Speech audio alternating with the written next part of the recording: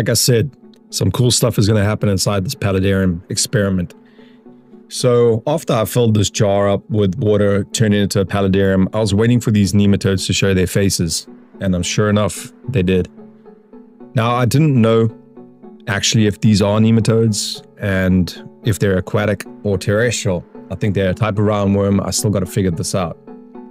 But the cool thing is they do make for great content under time-lapse and macro photography.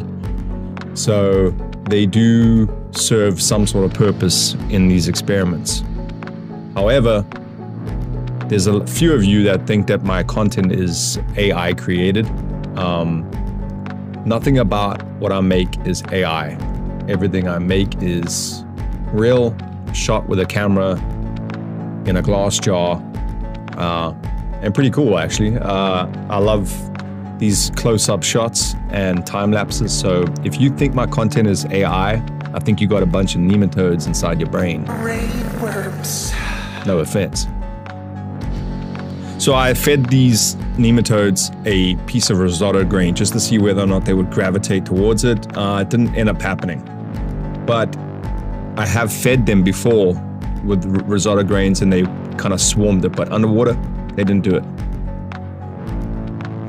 You notice this beautiful cloud-like structure inside this jar?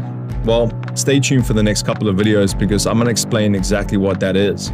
So stay tuned, and thanks to all the new subscribers. You guys are awesome, and new followers on TikTok. I love you all, and those that think this is AI and fake and generated content, I'm sorry, dude. You guys have got some brainworms. You need to go and get that checked out.